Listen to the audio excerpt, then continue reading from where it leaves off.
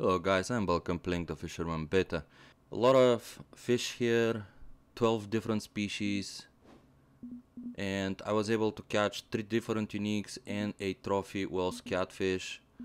I got a unique Zander, unique Bream, and unique European Perch. So I'm gonna go over those four: the Perch, the Zander, the Bream, and the Wells Catfish.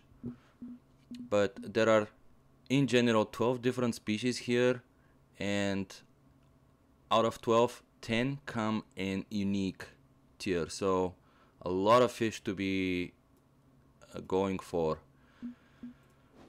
The weather patterns are like this. You have sunny, partly cloudy, partly sunny, and you have cloudy.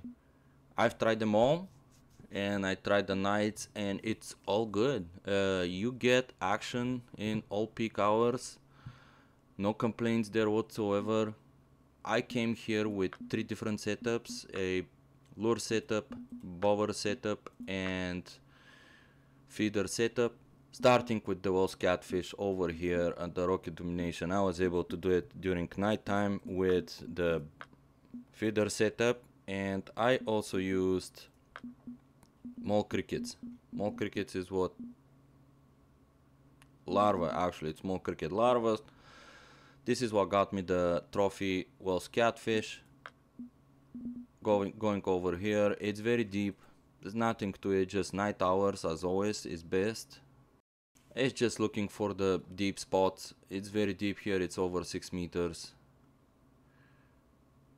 This is about 6 meters. There are spots that are deeper than that, and plenty of catfish on this spot. And here is the clip with catching the trophy catfish.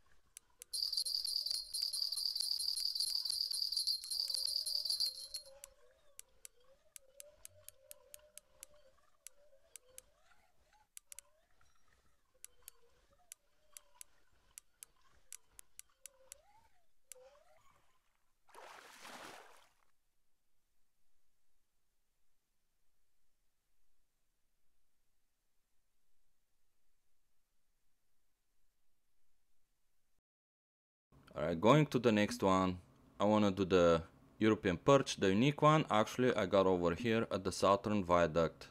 I was a little bit surprised, but spawning at the bridge, there is a little trail. You walk down and to the very end of the map. There isn't anything else on it, so you can walk.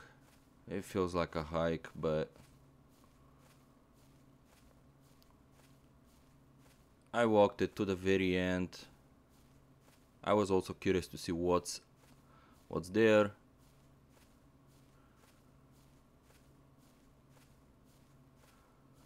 And here it is. Coming over here, you see the orange tubes or whatever that is, the buoys that are floating there, indicating that's the end of the map. You can't cast it. And there is some lily pads on that side. You can tell there is a dead tree or a log, and I was casting it anywhere over here close to the lily pads, between the lily pads and the log area. I don't have the marker for it, but I caught it on the bottom setup, feeder setup with hook size 1 and small minnows. This is where I got the unique European Perch, and here is the clip for it.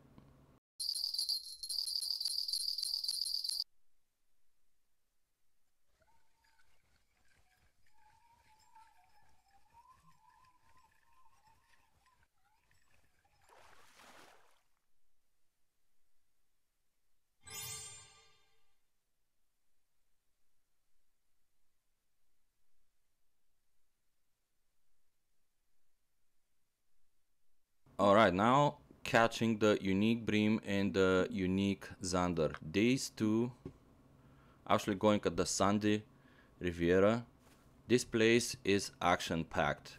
There is European Perch, common roach was somewhere here. This is the new one, common naze, I think, or nas, whatever it's called. Here you go, trophy common roach. Again, the other one, and here is some unique common Bream. This one came on bloodworms, and there was another one I got that was on maggots. So here you go. There is another one a little bit closer to the shore. So maggots and bloodworms work on it, and then the things I noticed, using different type of hook, I'll end up catching different fish. So I was mainly going for the Bream, the unique Bream, and hook size 1, 2, and 4 all got me uniques. When I have the hook size 1, I'll also end up catching a little bit bigger fish like barbel, even if it's closer. If I use the little guys here, hook size 4, I end up also catching some of the smaller fish. So it's a mixed bag. I cannot filter out and do just Bream. It's just not possible. Too much fish here. And in the end, using the lure setup, I actually used the same spoon that works at the Netherlands map, this one, and it works like a charm. The medium spoon, 14 gram, rose and blue. This one, casting it as far as possible and just doing stop and go from here a little bit to the left to here, and I'll end up catching either Zander or Northern Pike.